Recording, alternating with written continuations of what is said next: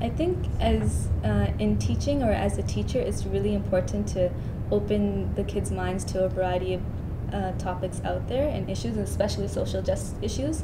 And so going beyond the curriculum and really talking about things that make that really matter for kids to grow up and really try to make the world a better place. So as a teacher, it's really important to do that, and I think that's where, like, at least from there, I can see it a lot.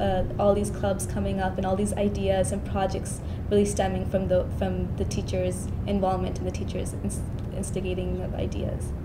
Yeah. So hopefully that will help in high school as well, in elementary school.